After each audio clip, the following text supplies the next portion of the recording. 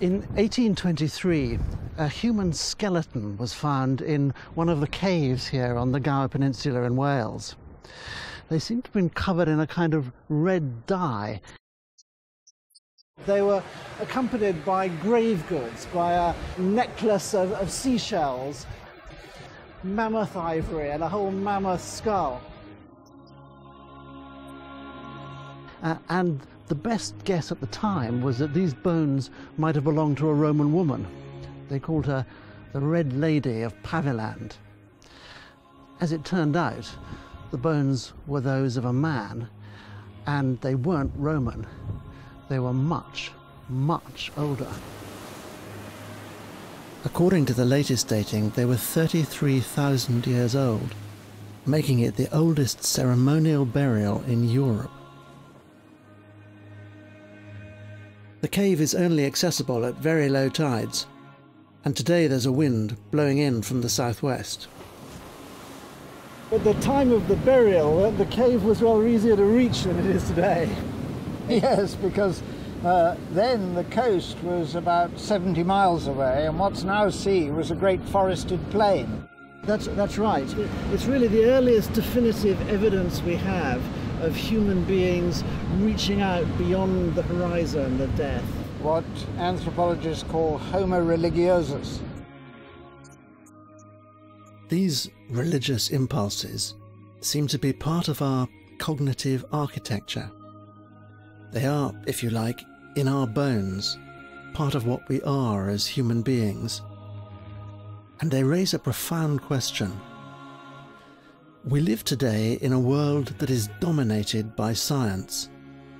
But has science released us from our fundamental religious predisposition? Or has that religious predisposition motivated and inspired what today we call science? That is the question which these films set out to investigate.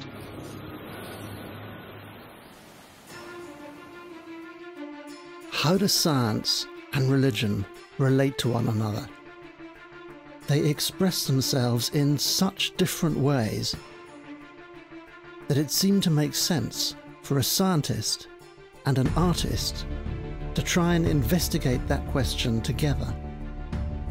Our search for answers will take us on a journey across Europe, Asia, and Africa, tracing the history of science from prehistory and ancient Greece through Islam and the Renaissance, looking both at the connections and the disagreements. What about the conflicts between science and religion? We discover a kind of persistent relationship. You can think of it as being like a slipstream. When birds fly in a V formation, or Tour de France cyclists ride in a peloton, the movement of the air means that they don't have to work as hard as the one in front. They get a free ride in the slipstream. Human beings seem to reach out beyond the horizon of the visible world in order to try and make sense of it as a whole. You could describe it as ultimate curiosity. If then our curiosity about the world around us moves, as it were, in the slipstream of that ultimate curiosity, you could describe it as penultimate curiosity.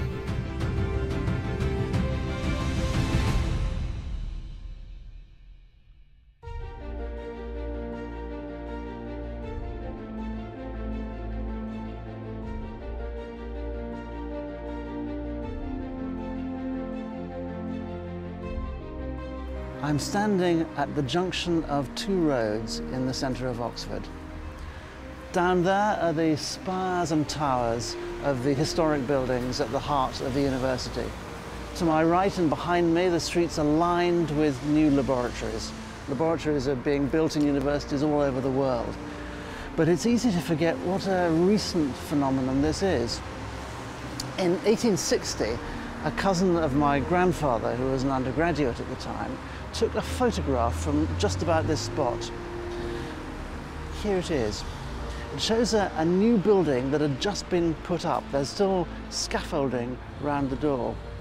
Now, in the 18th century, there had been an observatory built just down the road. But since then, this was pretty much the first purpose-built scientific construction that the university had ever commissioned.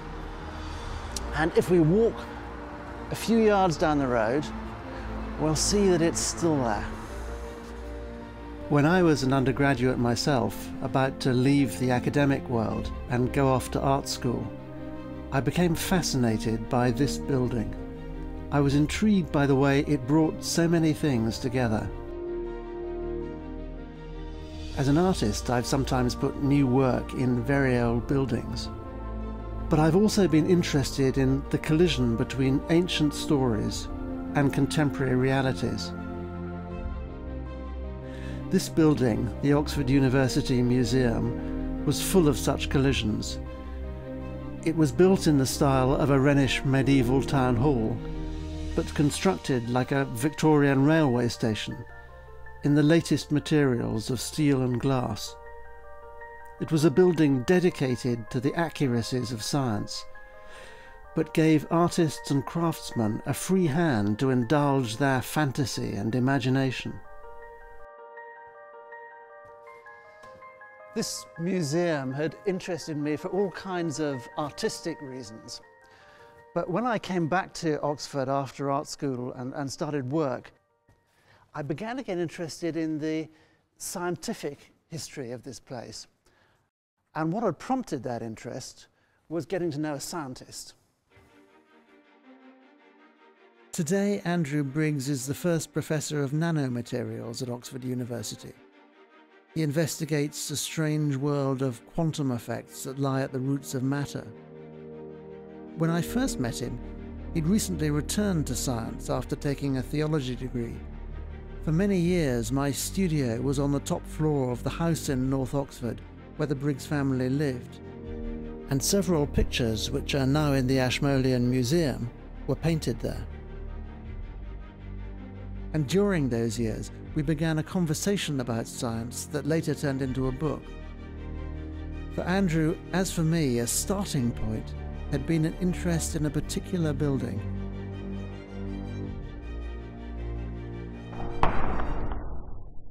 In my final year as an undergraduate at Oxford, I went for an interview in one of the most famous research institutes in the world, the Cavendish Laboratory in Cambridge. It was an exciting moment, and as I walked through the entrance, I saw a Latin inscription that was carved into the doors. 100 years earlier, a Cambridge parish priest had gone to call on a bedridden parishioner who was, as it happens, the man responsible for that inscription. The man was suffering from advanced stomach cancer and would in fact die a couple of days later. He'd had a bad night, and the priest who had gone to bring communion didn't expect there to be any conversation. But as he robed himself to administer the sacrament, he heard a voice from the bed with a slight trace of a Galloway accent, reciting from memory all 5 verses of George Herbert's poem about the robing of Aaron. Holiness on the head, light and perfection on the breast. Thus are true Aaron's dressed. Was that a slight Galloway accent? Well, I'm doing my best, Roger. What the priest didn't know and didn't discover was that the man on the bed had changed the world. 15 years earlier, in what Richard Feynman described as the most significant event of the 19th century, he had written down 4 equations which not only describe a fundamental characteristic of the universe, but provide the basis for every electronic technology in the world today. What the priest did discover was that his parishioner seemed to know pretty well the entire Bible by heart, and that the inscription over the doors of the laboratory had been inspired by a deep faith. And the relief over the entrance, which shows an angel holding a book in one hand and 3 germ cells in the other, was intended to symbolize the unity between art and science and religion. The story of that sculpture and of the inscription at Cambridge inspired for both of us a 16-year intellectual journey. How, we asked each other, were the motivations of the religious invocations on the outside of those buildings related to the motivations of the scientific investigations that went on inside?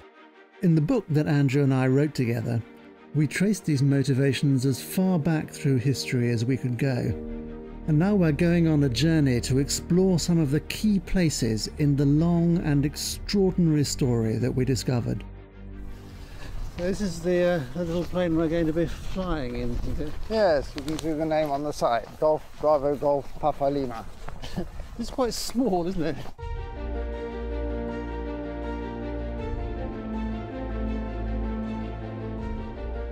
I can remember that in the 1990s, what people called the human revolution only happened, and it was argued, when human beings migrated to Europe and started making paintings. And what changed that was the discovery in the Blombos caves in South Africa of evidence that people were making symbolic markings 100,000 years ago.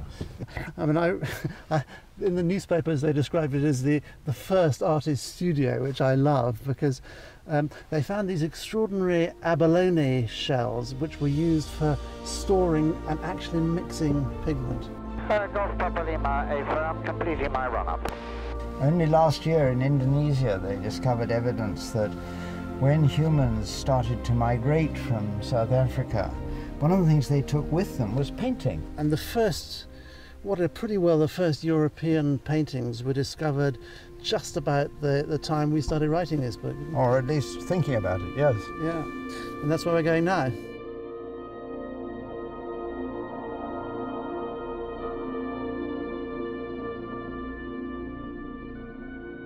In 1994, Jean-Marie Chauvet and two colleagues were exploring caves in the Ardèche Gorge when they came across a current of air, which they followed down into an enormous cave.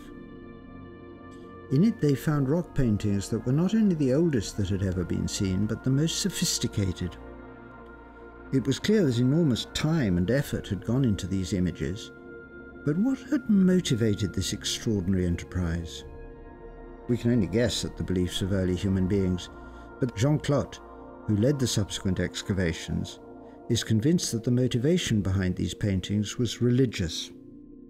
We know they have a religious motivation, first because people didn't live inside those caves. And they went to those caves fully prepared with lights and with whatever was needed to make the paintings and the drawings.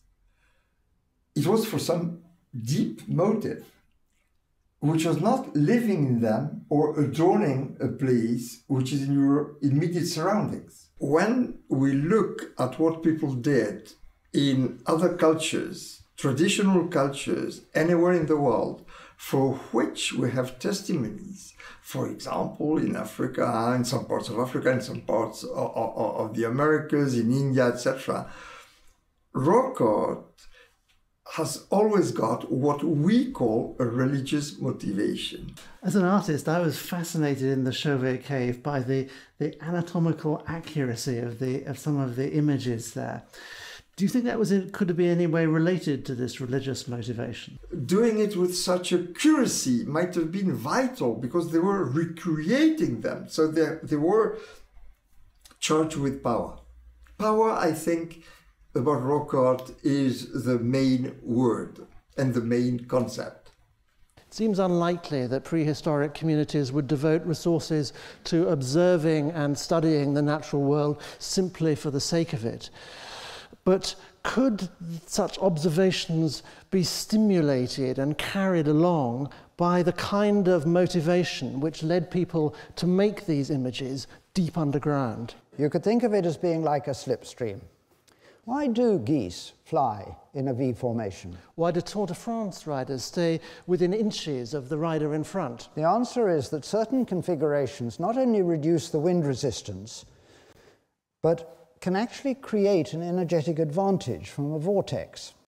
Those behind don't have to work as hard as those in front. They get a free ride in the slipstream. Whatever the exact motivation of the people who made these paintings, we can be fairly sure that they didn't set out to investigate the anatomy of a horse.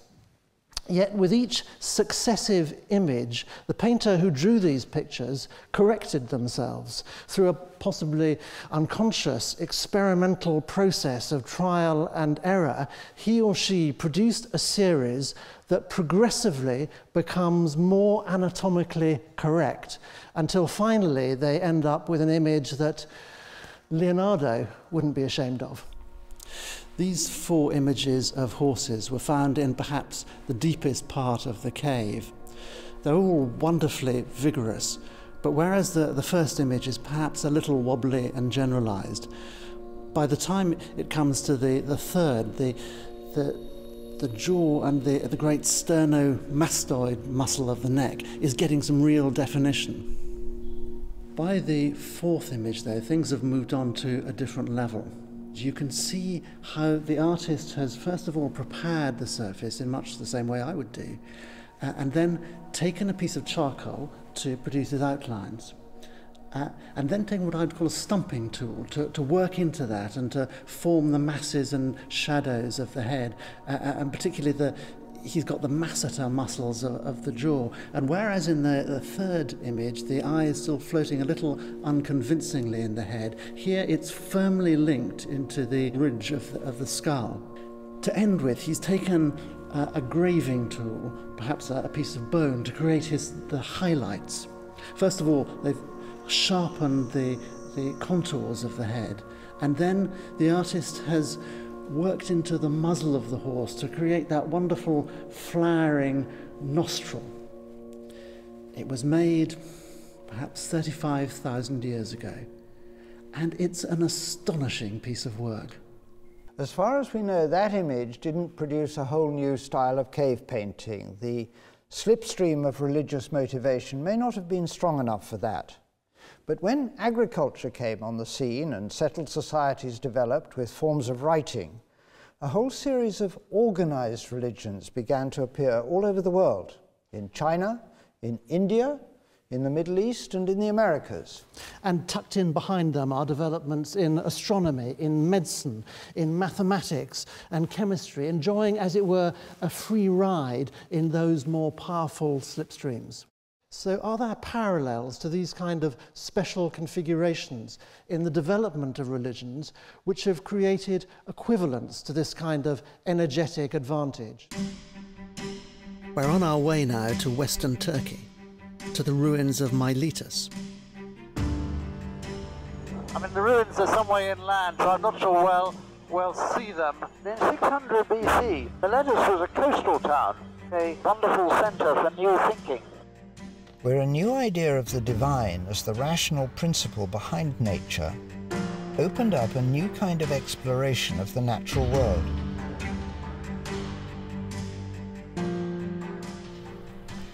This lion at one time stood at the entrance to a great harbour full of shipping.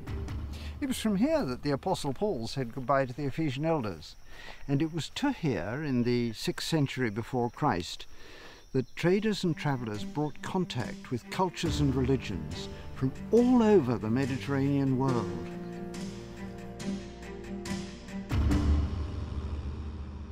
This is the Bouleuterion of Miletus, the council chamber.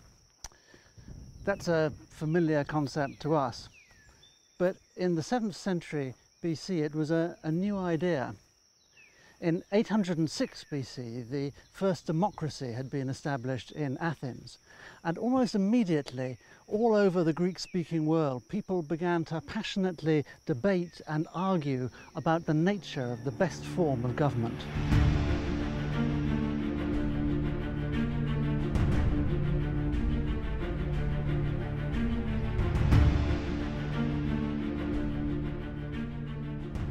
This theatre belongs to a later era, but the script you see on some of the seats here, topos. Topos is the place. This was the place of some person, in others the place of the Jews. In the 6th century BC, The Greeks had recently adopted this script, and it made an extraordinary difference. Previous Greek scripts had been quite complicated and been largely restricted to court officials for bureaucratic bookkeeping. But now you had the beginnings of a literate culture where people could write down and pass on their ideas and arguments.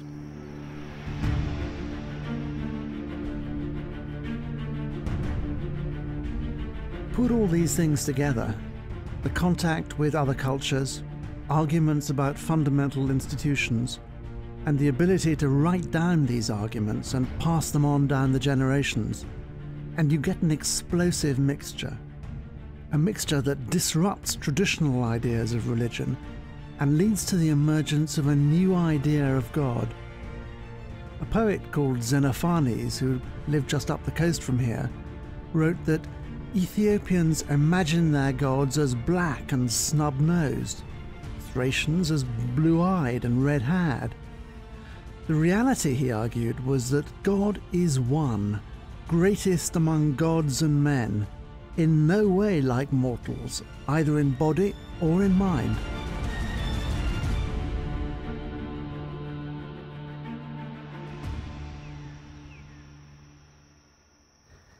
The idea began to develop that there might be a single divine principle, or arche, behind everything that we see.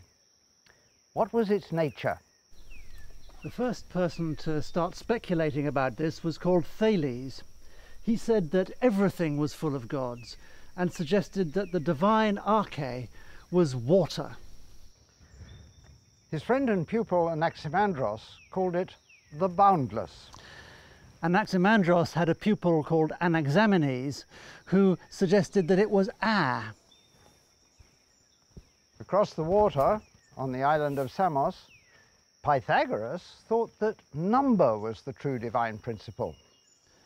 Just up the coast, a philosopher called Heraclitus argued that the ultimate rational principle behind the universe was an ever-living fire. However it was described, this new way of thinking about the divine as a rational principle behind everything had a profound influence on how people thought about the natural world. Instead of seeing earthquakes as Poseidon shaking the ground, lightning as Zeus throwing thunderbolts, or the sun as Helios driving his chariot, they began to ask how the divine rational principle could cause these things.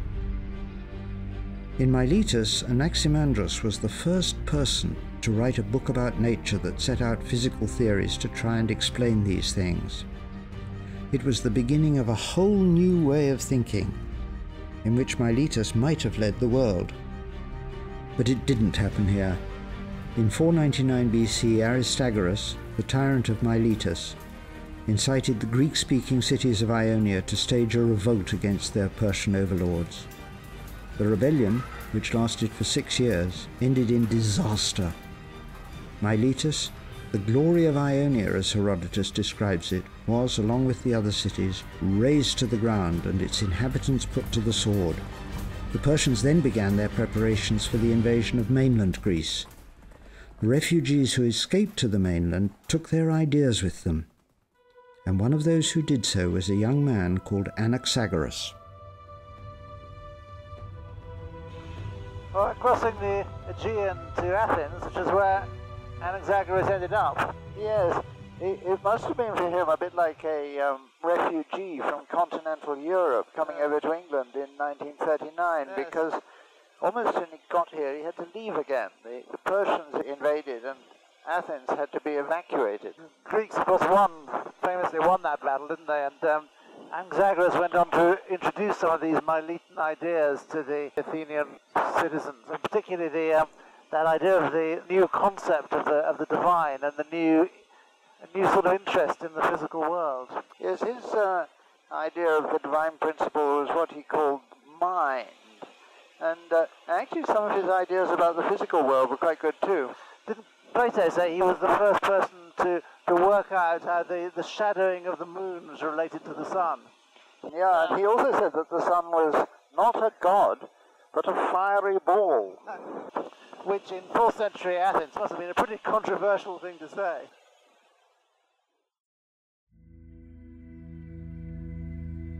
We get a clue to the extent of that controversy from a play called The Clouds, performed in this theatre. It's empty now, but in 423 BC, up to 14,000 people were crammed in here to watch a comedy about a local character called Socrates, who was ridiculed for performing absurd experiments, measuring how far a flea can jump, observing the orbit of the moon, and using geometry to make a map of the world. Most serious of all, replacing Zeus, the king of the gods, with vortex, a purely material concept.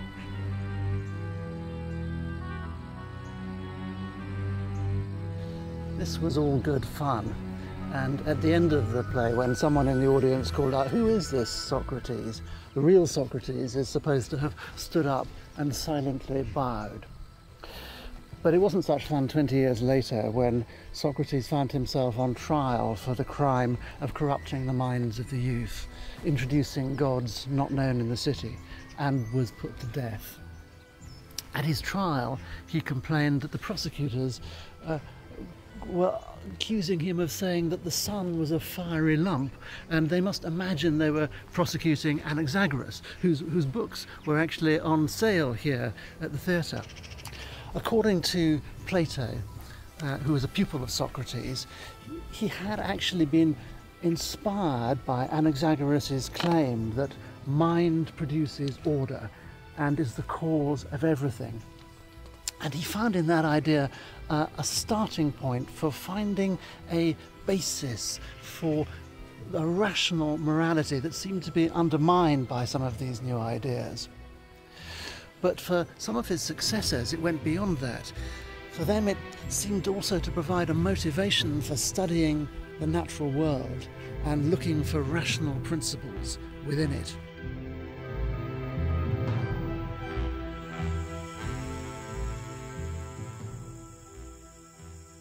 The first person to take this idea forward was Plato, the pupil of Socrates. After his teacher's death, he left Athens and travelled in Italy, where he studied with the Pythagoreans, who believed that number was the divine principle at the heart of the universe. And when he came back to Athens, he set up a sort of philosophical school here in a grove of trees called Academos, or the Academy. It's said that he put an inscription over the doorway saying, "Let no one enter without geometry." So over to you, Andrew. One person who did enter, and even had a banquet given in his name, was an astronomer and mathematician named Eudoxus. Eudoxus is supposed to have arrived as an impoverished student, sleeping in a boat down in Piraeus, and walking up each day to lectures. Apparently Plato had set astronomers the following problem. By the assumption of what uniform and orderly motions can the apparent motions of the planets be accounted for? Eudoxus worked out that if you assume that the planets move in uniform circles around the Earth, then you can produce a reasonably accurate mathematical account. The scheme that Eudoxus worked out was wrong, though it took 2,000 years to discover that. But the idea of using mathematics to describe the way the world works was absolutely right, and has been central to science ever since. The idea of a divine principle of reason ordering and giving coherence to the physical universe didn't just apply to the heavens, and wasn't just a matter of geometry.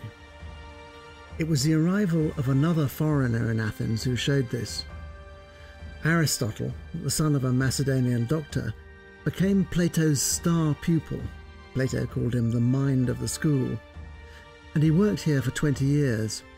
When Plato died, Aristotle left Athens and wandered among the Greek islands, before becoming Alexander the Great's tutor. He returned to Athens after Alexander had defeated it and set up his own school here at the Lyceum. In one of his books, Aristotle tells the story of some visitors who came to see the philosopher Heraclitus. He didn't appear to be in, and they went into the house and found him warming his hands at the stove. They were a bit embarrassed, but Heraclitus said, "Come in, the gods are even here."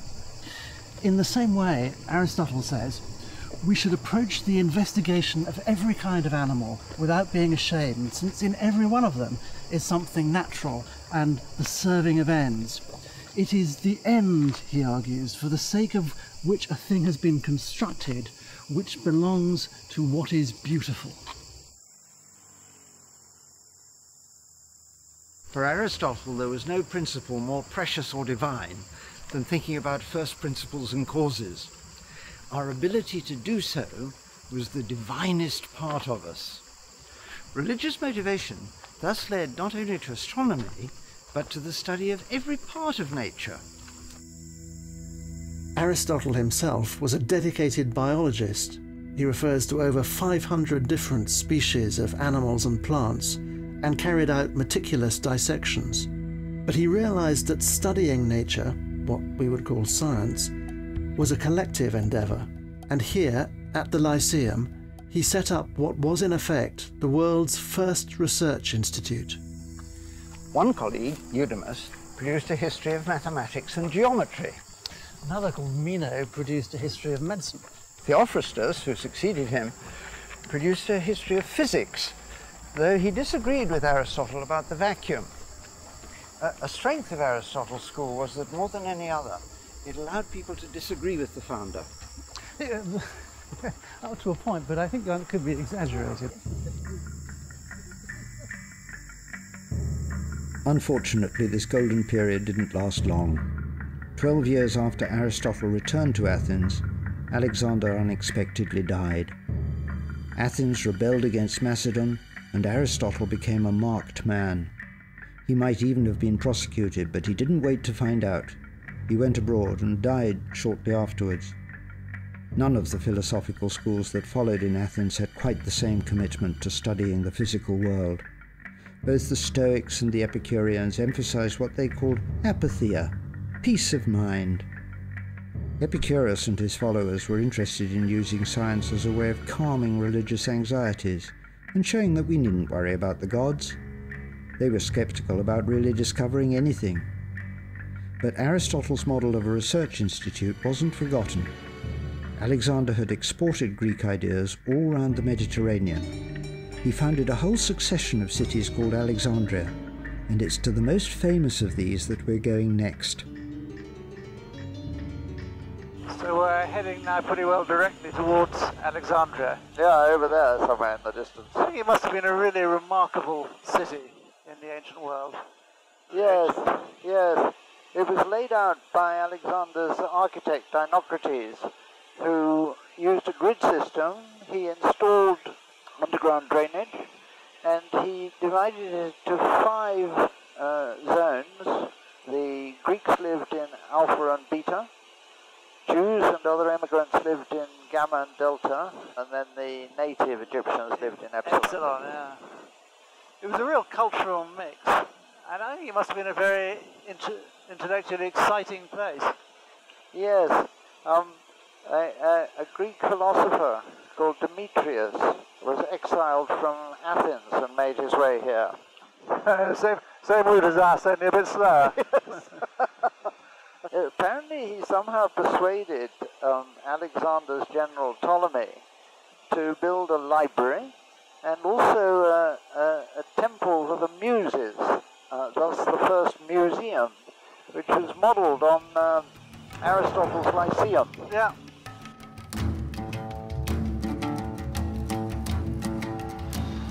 There's not much left today of classical Alexandria, whereas the harbour at Miletus is several miles inland. The museum and library of Alexandria are meant to be out there somewhere, under the harbour. In a way, they were something new. Public institutions that weren't identified with a particular philosophical school. The religious ideas articulated by Plato and Aristotle continued, though, to provide a powerful motivation for studying nature. so that as late as the 2nd century AD, the great Alexandrian astronomer Ptolemy said that astronomy makes those who follow it lovers of this divine beauty, while Galen, the famous doctor who studied here, said that true piety consists not in sacrificing, but in discovering and then showing to the rest of mankind God's wisdom, power, and his goodness.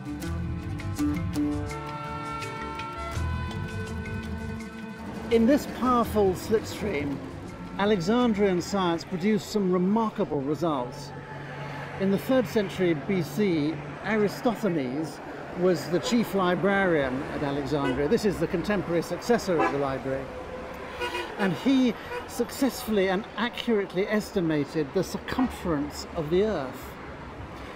But what happened in this great multicultural city when the philosophical religion of the Greeks and the revealed religion of the Jews and Christians came into contact?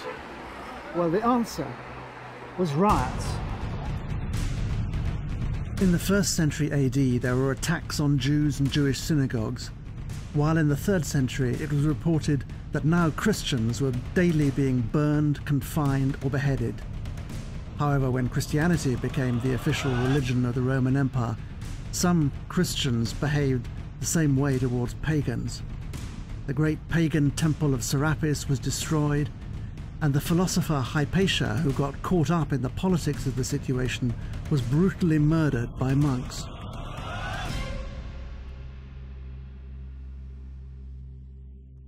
There was, however, a positive dimension to these encounters. One of the great projects the library sponsored was a translation of the Jewish scriptures known as the Septuagint. And as educated Greeks began to learn about Jewish thought, so educated Jews began to explore Greek philosophy and to see how their own traditions and scriptures might relate to it. Later on, a similar process was to happen among the Christians.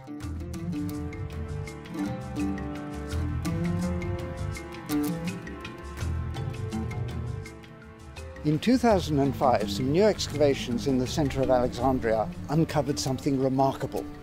It was here, in this place, Komel Dika, which literally means heap of rubble. They revealed that this was the site of a school with some 20 lecture theatres. Although Christianity had been the official religion of the Roman Empire for 300 years, much of the administration and education was still run by people who worshipped the old gods.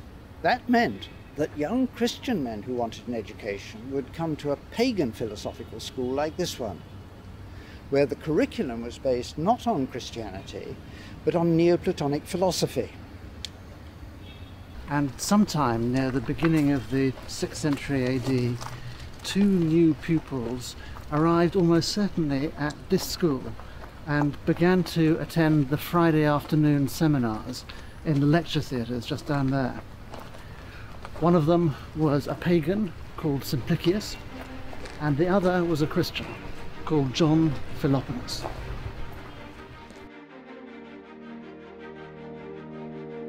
Professor Sir Richard Sorabji has spent a lifetime supervising the translation and publication of the works of these 2 men. So Simplicius was very committed to Aristotle's view of the world.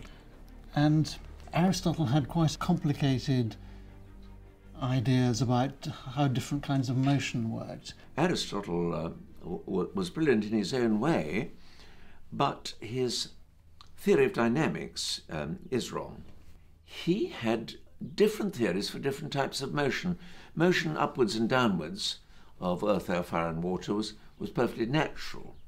But motion horizontally was enforced, not natural, as when you throw a javelin, you force it to move. And he had different accounts of what causes motion for these cases. And Philoponus rather challenged that. Aristotle's theory caused Philoponus a lot of laughs. Aristotle's theory was that when you throw your javelin, you displace some air in front of the javelin, and the air's got nowhere to go because he didn't believe there was any vacuum. So what does the air do but come in behind the javelin? It's the only place left for it, and gives it an extra push. Well, he roared with laughter about that. He loved saying, even if you do something 10,000 times, nothing will happen.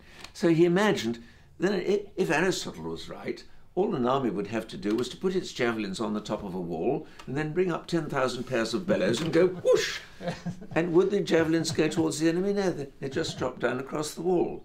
And how did Philoponus challenge this view? Philoponus produced something that was called a scientific revolution by Kuhn, Thomas Kuhn. The only difficulty was that Thomas Kuhn and everybody in those days thought it was an invention of the 14th century. Right. Well, no, it was an invention of the 6th century by Philoponus. And the texts were preserved by the Arabs and then translated into Latin. That's how the 14th century knew it. This was invented by Philoponus. And he had an idea called impetus. The right story is that the thrower of the javelin implants an impetus or force inside the javelin, and it's that force that keeps the javelin moving until that force expires. And he also used that to say it's absolutely absurd to say that you couldn't have motion in a vacuum. Right. Another argument Aristotle had.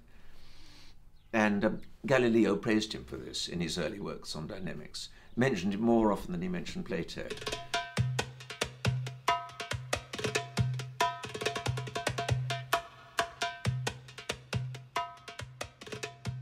Aristotle thought that a vacuum can't exist, but Philoponus relied on observation.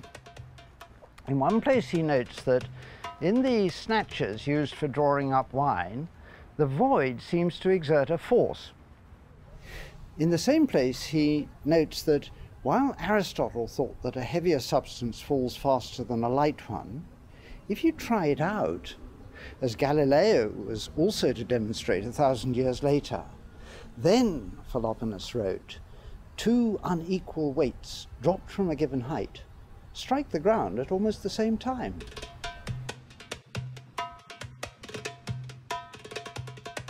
As a Christian, Philoponus believed that the heavens were as much a part of God's creation as the earth. He pointed out that some of the characteristics of the heavens that had led Aristotle's followers to describe them as divine, such as their transparency and brilliance, were also properties of things like air, glass, water, and fireflies. This annoyed Simplicius, who regarded Christianity as a religion for the uneducated. Philoponus was a novice, raven, jackdaw who crows against the divine bird of Zeus. His works appeal to the uneducated who always take pleasure in unusual things. How could anyone with a normal mind possibly conceive of such a strange God who hands over to nature the generation of the elements? It is an extraordinary way for a stupid person to inquire into truth. Simplicius and the pagan philosophers weren't the only people that Philoponus had to contend with. There were also literal-minded Christians, like an Alexandrian monk called Cosmas Intercopleustes, who talked of a very learned Christian, blinded by his craving for distinction, who, wishing to contend with the pagans, agrees with them that the heavens are a sphere, always revolving, failing to acknowledge that it is the angels who move the stars and the luminaries. Intercopleustes suggested that the scriptures taught that the earth is flat and the heavens surround it like a box with a vaulted canopy. Philoponus argued that the purpose of scriptures was not to teach science, but to teach the knowledge of God. The fact of God's creation is revealed by the scriptures, but not how it came about. That meant we had to observe and had to find the simplest possible explanation. To Intercopleustes he replies, the scriptures say nothing about angels moving the stars. Do they pull or push? While instead of Simplicius' complex Aristotelian notions of the different forces that move things, he proposes something more simple. Could not the sun, moon, and stars be given, by God their creator, a certain kinetic force, in the same way that light and heavy objects are given their trend to move? After the Arab conquest of Egypt, Philoponus' works were preserved and discussed by Muslim authors whose books first began to be translated into Latin in the 12th century. Philoponus' own books appeared in Europe in the 16th century. The idea that God could order everything by simple laws had re-emerged in Christian writing in the Middle Ages. When this was combined with Plato's ideas about the divine beauty of geometry and mathematics, it gave birth to a new way of understanding the physical world. From the planetary laws identified by Johannes Kepler to the laws of motion formulated by Isaac Newton, great thinkers began to discover that the whole physical universe could be described mathematically, and nowhere was that more clearly seen than in the equations showing the unity between electricity, magnetism, and light. These were the equations that were written out by the parishioner visited by the clergyman in Cambridge, James Clerk Maxwell.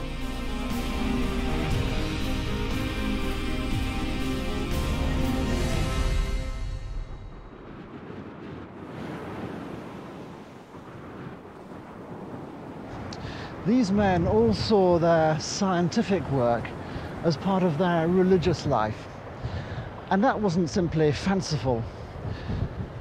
The assumption that the physical universe can be rationally understood is a basic premise of science, but it isn't something that's easy to philosophically justify. Karl Popper, a 20th century philosopher of science, once wrote that it requires a faith which is completely unwarranted from the point of view of science, and which is, to that extent, metaphysical.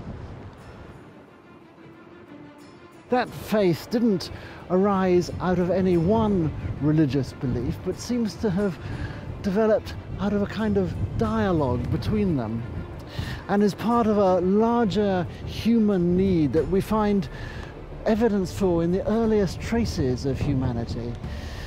A need to try to make sense of the world as a whole by reaching out beyond the horizon of what we can see.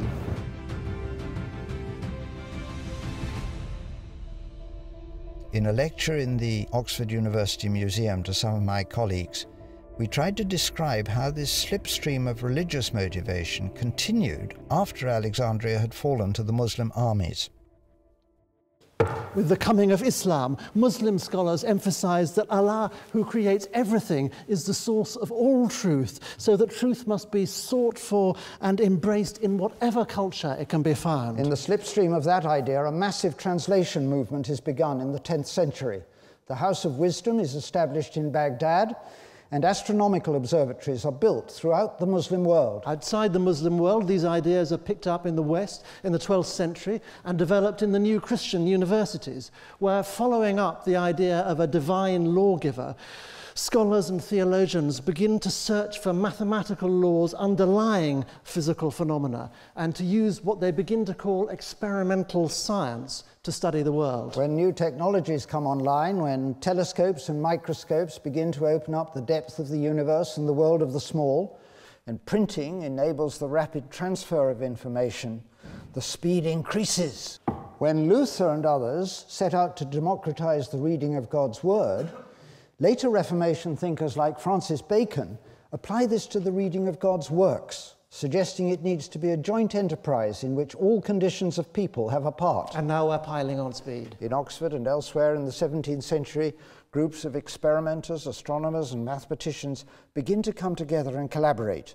The Royal Society is founded and its transactions are published. Isaac Newton, in his Principia Mathematica, describes a law-like universe. The most beautiful system of the sun and the planets, which could only proceed from the counsel and dominion of an intelligent being. And suddenly we're flying. Laws of nature are looked for everywhere. How much more simple and sublime, says Darwin, if God says, let animals be created by fixed laws of generation. Universities begin to put up buildings like... Andrew, I'm sorry to interrupt, but, Excuse me. It's not very comfortable. What about the conflicts between science and religion? Colin, that's a good question. So, for those who didn't hear, Professor Blakemore is asking what about the conflicts between science and religion? I think actually we could address that by thinking of what happens in a slipstream and going back to that idea of the Tour de France and what happens there when things sort of begin to go wrong. Well, it works like this. The drag on the lead cyclist increases with speed. And to maximize the benefit, the one behind must cycle as close as possible, sometimes actually within centimeters of the leader. When wheels clash, it's obviously a disaster. Everyone falls down. You get the chute, the pile-ups that are very much a characteristic of that race. Yes, and so I suppose when science really starts traveling in the slipstream of religion, the temptation to close the gap, to try to make science answer religious questions and vice versa, can become very strong. And the clash of ideas that results can produce a kind of a pile-up, a sort of a chute in which everyone falls over. So when a canon at Frombork Cathedral called Nicholas Copernicus produces a model with the sun at its center, and a Catholic layman called Galileo Galilei produces an argument... They're not observational proof. That Copernicus is right, religious authority is used to stifle dissent. Alternative explanations are suppressed. Wrong explanations are set in stone. And they're down again. This chute is perhaps the most famous in the history of science. And as our journey continues, we're on our way to see the place where it all began. Well, I see, Andrew, that we leave rather greater margin for error when we're flying than they do in the Tour de France. Absolutely.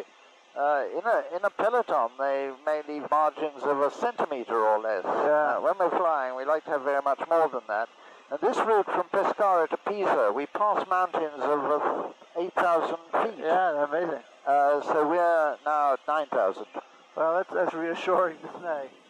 In fact, when you get up close to them, these chutes we've been describing always turn out to be more complicated, don't they, than when they might first appear. Yeah, what they seem to have in common is that they tend to occur when there's a great acceleration of thinking and ideas. Yeah, so that, I mean, when printing was first invented, all kinds of knowledge and thoughts and concepts were suddenly available to anyone who could read. And around about the same time, the fall of Byzantium led to a flood of Greek-speaking scholars into Europe. Once again, it was rather like the sudden influx of scientists and scholars from continental Europe to Britain at the beginning of the Second World War. I think that's right. The place where the Greek-speaking scholars had the greatest impact was where we are going to now, which is Pisa, the city of the Leaning Tower.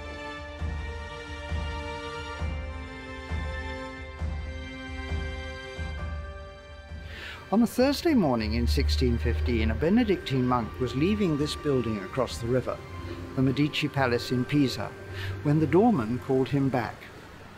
The monk, Father Castelli, had been attending a breakfast with the Grand Duchess Christina. He had been describing to her his observations through a telescope the night before of the moons of Jupiter, and his teacher's theory of the motion of the planets.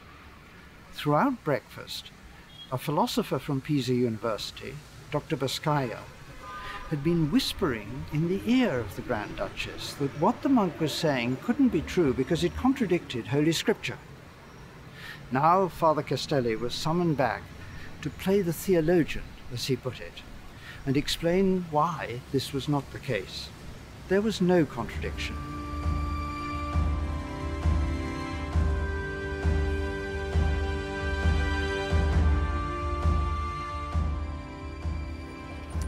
Although he quoted from the scriptures, in fact, many of Dr. Boscalia's objections and those of other philosophers here at the University of Pisa were based on the views of Aristotle.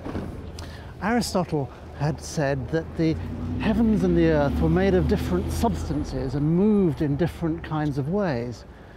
But was that true?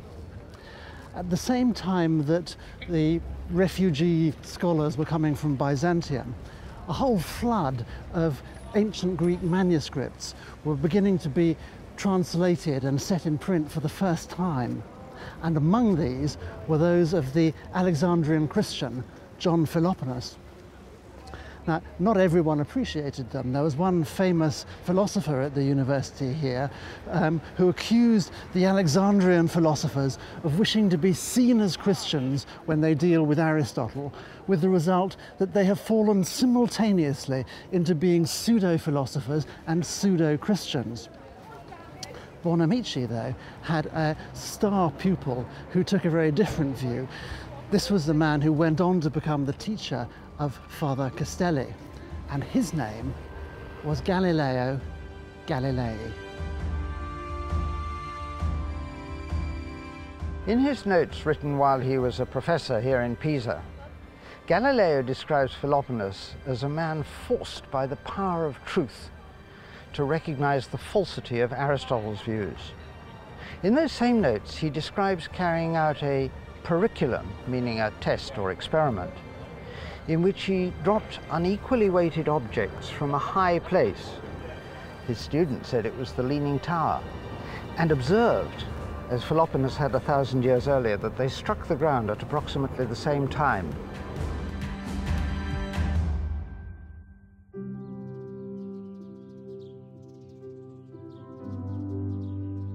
A few years later, Galileo moved from his post here at Pisa to the University of Padua and came across a brand new optical invention, later known as a telescope. Galileo made his own modifications and almost immediately began looking at the moon and the stars. And what he saw confirmed everything that Philoponus had said. The heavens seemed to be made of exactly the same kind of stuff as the Earth. The moon had mountains and valleys, like he said, an area of Bohemia. Jupiter had moons like the Earth has a moon. When Galileo published these results in a little book called Sidereus Nuncius, the Starry Message, he became instantly famous. These discoveries fitted very well with a theory that had been put forward by a Polish churchman called Nicholas Copernicus. This suggested that the Earth rotated round the Sun and not the other way round. The theory was at first well received, but had fallen under suspicion. Galileo was very anxious that the Church shouldn't make the mistake of condemning it. As far as we know, he was a fairly conventional and committed Catholic with a normal set of Catholic beliefs and Catholic practices. His daughter was in a convent, and Galileo himself in 1632 actually became a member of one of the clerical orders. And I think we should understand that the Catholic Church had been a long-time supporter of astronomy. In fact, one historian has estimated that from the 12th century to the 18th century, no institution gave more support to the study of astronomy than the Catholic Church. What was exceptional about this case that made the Church intervene in a way that it normally wouldn't? So I think there are two things really. The Protestant Reformation had made significant inroads into Europe, and the Catholic Church was very concerned about the waning of its authority and power. And one of the distinctive things about Protestantism was claiming the right to interpret the Bible for themselves. Now, Galileo, in a famous letter, made some remarks about how particular interpretations of Scripture would support his view of the cosmos, that is to say, the Copernican view of the cosmos. Now, the Church regarded this then as not so much a scientific matter, but a scientific matter that had religious implications, and that this was the point at which they thought that they needed to take some action, because Galileo seemed to be adopting a position that had theological implications. He claimed to be interpreting the Bible, and in a context where this was what the Protestants were doing, the Catholics were concerned to intervene. Like Philoponus, he argued that the purpose of the Scriptures was to teach the knowledge of God, not to teach science, how to go to heaven, not how heaven goes. When the new Pope gave him permission to publish a book on the subject, he did it in the form of a dialogue. In this dialogue, all the old-fashioned Aristotelian arguments are put in the mouth of Philoponus's pagan opponent, the philosopher Simplicius.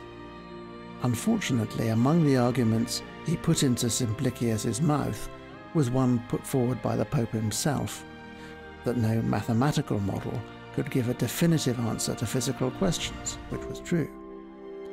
The Pope was furious, and Galileo was forced to recant.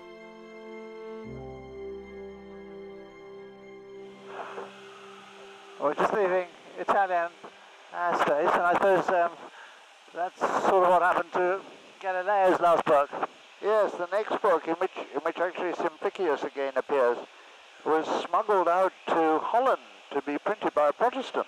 Yeah, that's true, but it doesn't mean that, that Galileo himself had Protestant sympathies. No, towards the end of his life, he wore a tonsure and he said the daily office. Yeah. But in that book where he outlines a concept of momentum which would apply both to comets and to cannonballs, he identifies a sense of the underlying lawfulness in the universe, which seems to him to have a religious significance. Yes, and in the book it's actually Simplicius who says that there must be some great mystery hidden in these wonderful results. He describes it as a mystery related to the creation of the universe and the seat of the great cause. Yes, when that idea was developed by Newton, it gave rise to a whole new set of different kinds of shoots and crashes. Yeah, I suppose it did really, yes.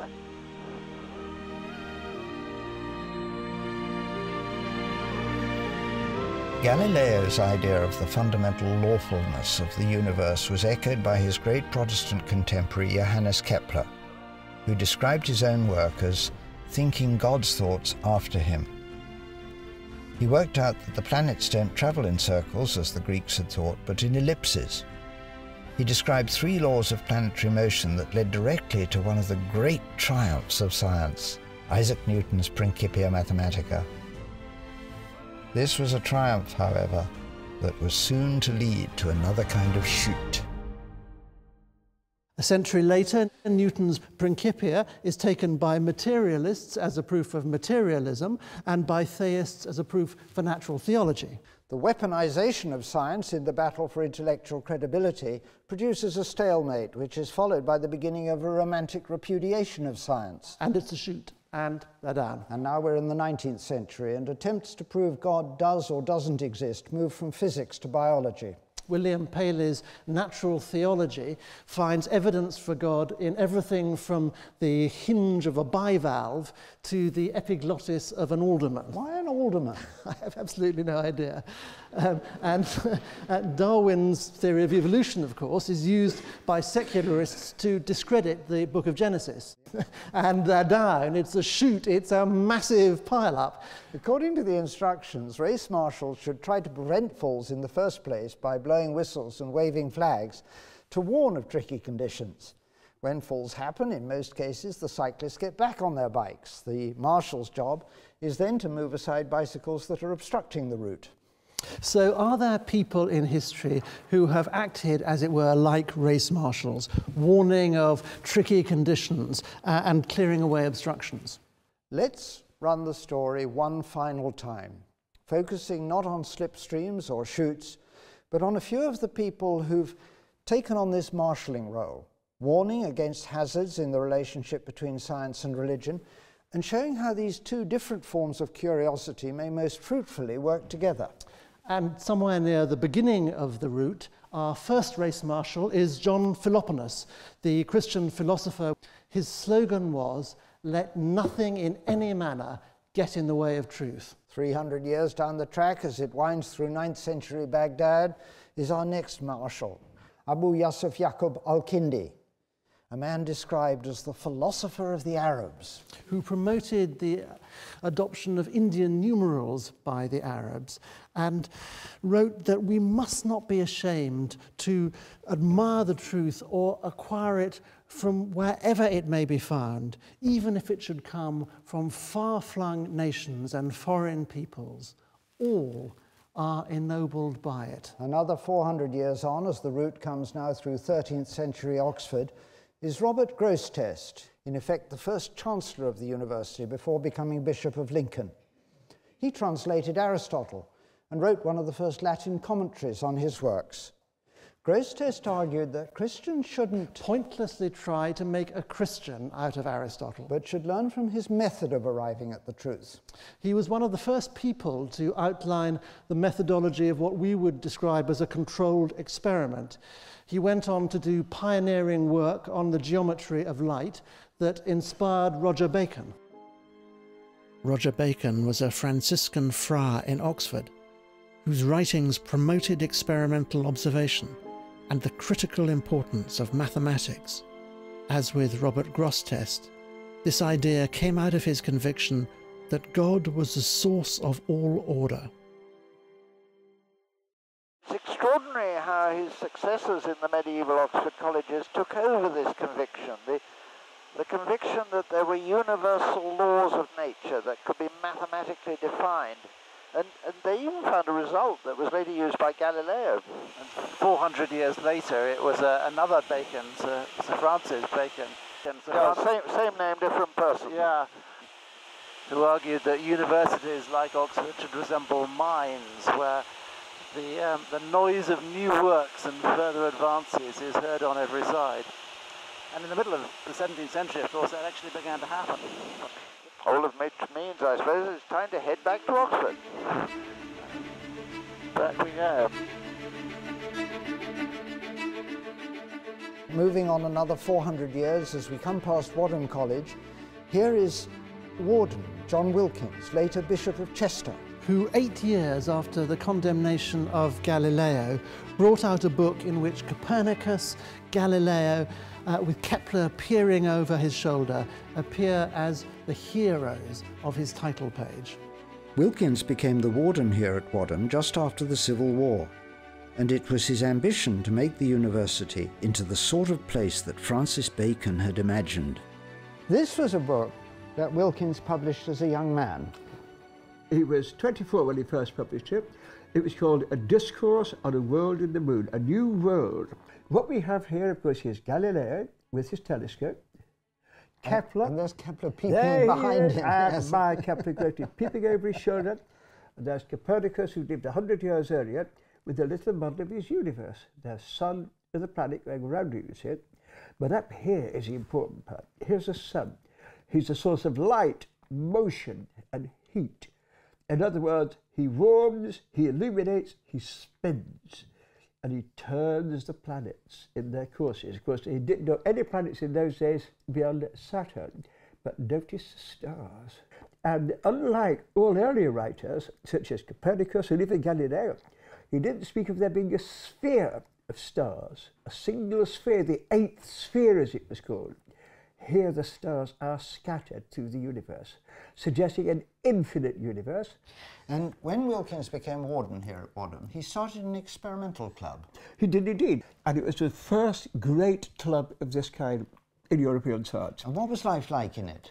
It was a very jolly group, and the Honourable Robert Boyer, an Irish peer's son, founded a laboratory, a private one, just a quarter of a mile from where we are now. And here we've got and a book here we by have Boyle. Boyle's work. Now, I love this table here, because these are his experimental data from the experiment that he did where he had a J tube. Absolutely. To investigate what he discovered as the springiness of air. And why this was so intellectually shocking, it contradicted 2,000 years of science. Moving away from the notion that air is some sort of fixed element. Absolutely. Towards the notion that air is some material stuff whose properties you can investigate experimentally. And physically, measurably, and this is so central to the early science. It wasn't just, I have a pet theory, I have a concept, it was measure it, observe it. And that's what I love about this, because you have the columns here, and because in the last column here, having given all his experimental measurements, column E is what the pressure should be according to the hypothesis that supposes the pressures and expansions to be in reciprocal proportion, what we now call Boyle's law. Absolutely. And the two columns don't agree. Yes. There was no cheating. Yes. And now he discusses something which every scientist nowadays learns as part of their apprenticeship, but here he is formulating it is what do we do about this discrepancy between measurement and hypothesis? And he realises that, but of course the central thing, as you said, is the necessity of having complete accuracy and the fact that it's public. You publish it in a book. As this precision in experimental science grew, what did this group in Wadham contribute to seeing that kind of curiosity in the context of the bigger picture of ultimate questions? They saw it as profoundly revelatory. It's impossible to think of these men or of these culture in a secular context.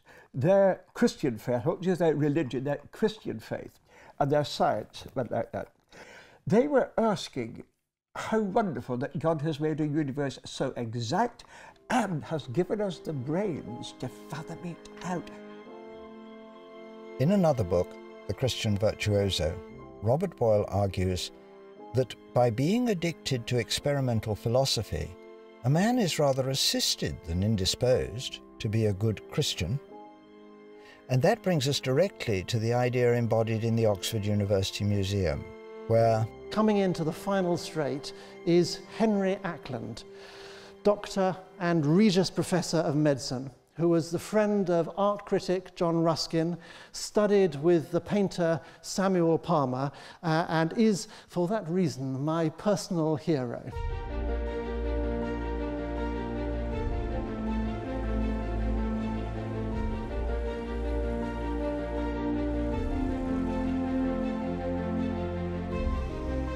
So this is the doorway, which in my cousin's photograph is covered with all that scaffolding. And there's a story behind that, isn't there? Yeah, absolutely, because Ruskin and Ackland both thought of this building as something that would unite science and art and religion, which for Ackland was sort of symbolise the purpose of the museum. It seems that for Ackland, his faith underpinned everything he did. I think that's right.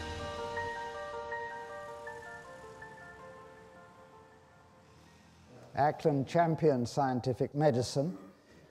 He became a passionate advocate of public health and led the movement for developing science within the university. He won theologians to the cause of science and campaigned to award Darwin an honorary degree. He saw religion, science and art as complementary endeavours and brought them together in this museum that he campaigned for here in Parks Road.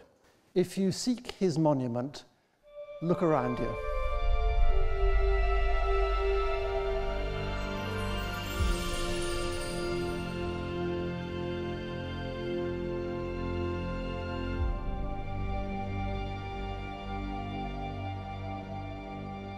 Ruskin was so committed to this project that he even built, or said to have built, one of the pillars of these piers of these pillars with his own hand. Is that the one that had to be dismantled and rebuilt by a professional bricklayer? Yes. I make no comment on the artistic temperament.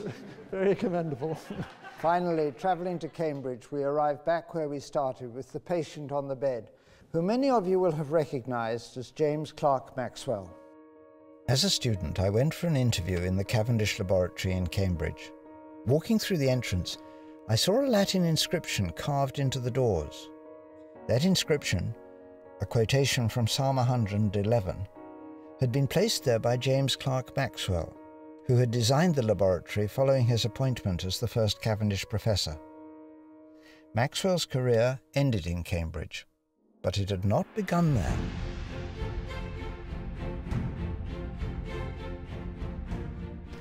Maxwell grew up here in Glenlair House, which was designed by his father.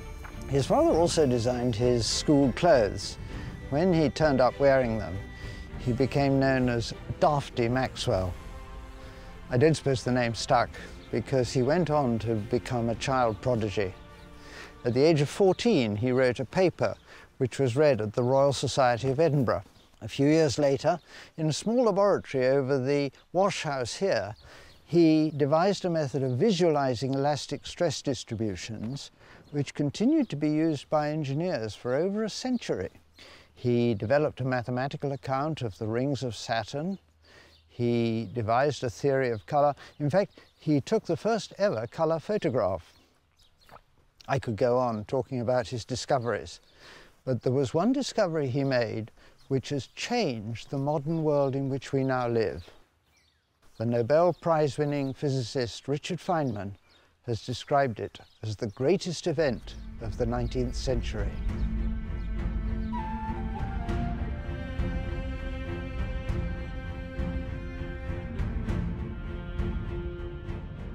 And this began with a discovery in Copenhagen. Yes, a Danish scientist called Ørsted in 1820, according to some accounts actually while he was giving a lecture, was passing a current through a wire and noticed that a nearby compass needle deflected. And we can show it here, because if we, there's the wire, there's the compass, and we turn the switch and it deflects.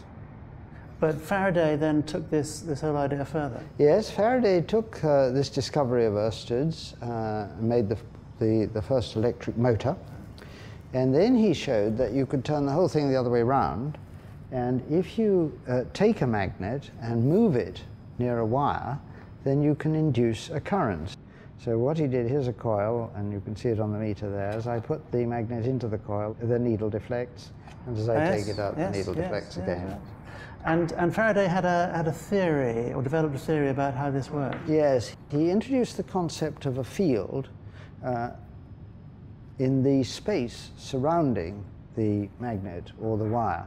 And one used to be able to show this with a magnet and a piece of paper and sprinkle iron filings out of a pepper box. I remember that from school. It was a lot of fun. Yeah. Here's a slightly more modern version of it. Do you see all these teensy little compass needles? And as I bring the compass up to there, you can see that the needles make the patterns of this field around the magnet. The question then was, how are electricity and magnetism related? Glenlair is a house surrounded by water. And when Maxwell first began to mathematically develop the ideas of Faraday about electricity and magnetism, he started with equations derived from fluid dynamics. He moved on from that to more mechanical models of cogs and idle wheels. When the cog turns in one direction, the idle wheel goes in another. But in the end, he came back to water. The question he asked himself was, were these forces static like a concrete floor, or were they elastic like the surface of a pond or a river? And the answer he knew from experiment was that they were elastic. Now, all elastic media transmit waves, and that meant that wherever there was a change in the electric or magnetic field, there would be ripples spreading out. The whole universe would be filled with the surge of electromagnetic waves.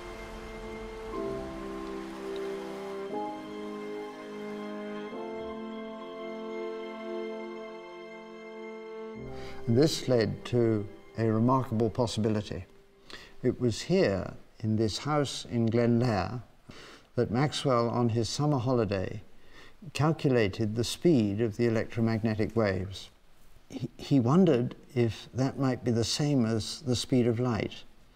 When he put those quantities into his calculations, he found that indeed the speed of the electromagnetic waves is the same as the speed of light. He wrote, "It's hard to avoid the inference that light consists of undulations in the same medium that is responsible for electric and magnetic phenomenon." He had shown that electromagnetic waves and light are the same thing. The question was how to get at that theory. The clergyman who called on Maxwell just before he died described how Maxwell had gauged and fathomed all the schemes and systems of philosophy and found them utterly unworkable. He went on to describe Maxwell's simple faith in the gospel of the Saviour. In a similar way with his science, what mattered for Maxwell was whether something worked, even if you didn't completely understand how. He used the analogy of bell ringers pulling ropes that go up through a hole in the ceiling. As long as we can securely link the pulling of the rope to the sound of the bell, we don't need to know what's actually going on in the belfry. we can have a workable knowledge of reality without necessarily knowing how it works. And it was the same here. Maxwell's equations leapfrog over physical models of water or cogs, and simply describe in beautiful mathematics the relationship of electricity, magnetism, and light. Their description of the fundamental gearing between space and time led directly to Einstein's theories, but they also provide the basis for all the electronic technologies that shape the modern world. The world we live in today begins with these equations. But Maxwell himself didn't live to see it.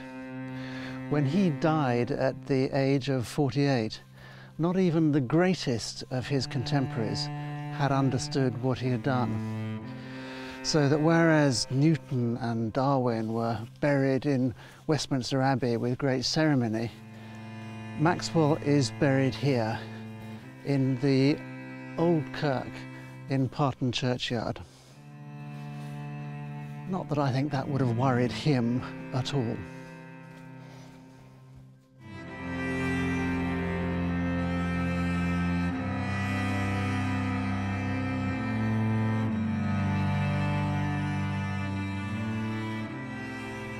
As a graduate student, I suggested that Maxwell's quotation should be placed over the new Cavendish entrance, and now in English.